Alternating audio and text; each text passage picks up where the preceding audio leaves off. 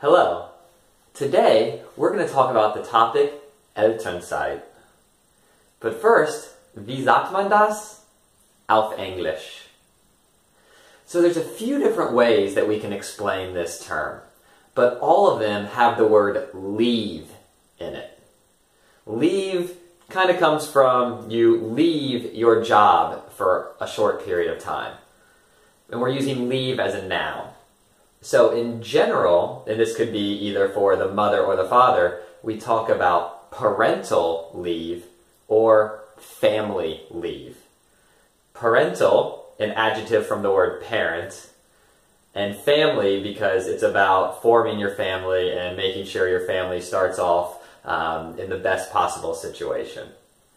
We can also talk about maternity leave or paternity leave. Maternity for the mother, paternity for the father. And if you're talking about this with someone from the United States, you might learn something.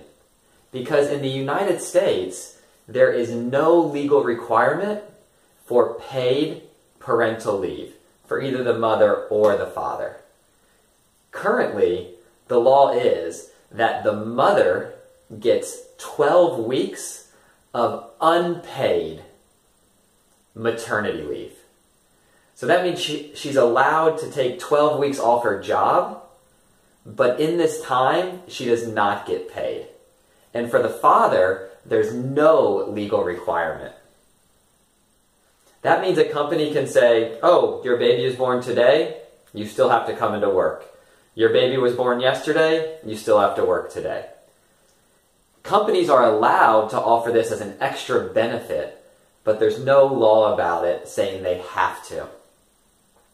So that's one of the big differences for me between raising a child in Europe or in Germany and in the United States. I think these and a lot of other policies are more family-friendly in Germany than in the United States. We'll go over some more of those in some future videos, so stay tuned. If you don't want to miss those, make sure to hit the subscribe or abonnieren button below. See you soon.